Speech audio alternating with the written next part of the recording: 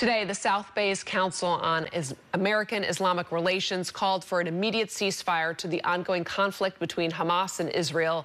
Crown 4's El Sogomonian is in Santa Clara with their message. The Council on American Islamic Relations says we are watching a genocide unfold before our very eyes, on the screens of our phones, in the palms of our hands.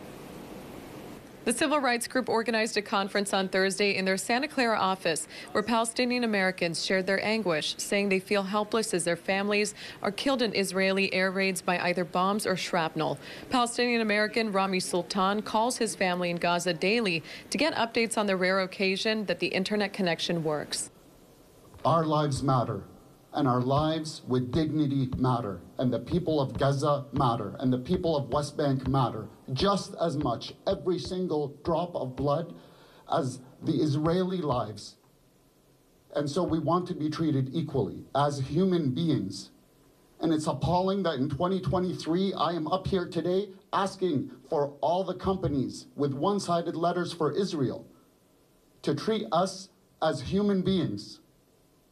We await for the world to recognize our own dignity that we've claimed. We'll wait for the world to catch up with us. Sultan joined others in the conference who are in shock that the United States struck down a UN resolution for an immediate humanitarian pause on the Israeli attacks in Gaza. Together, they're demanding an immediate ceasefire, saying Americans should not be okay with their taxpayer dollars funding the slayings of innocent civilians. Reporting in Santa Clara, I'm El Sogomonian, Crown 4 News.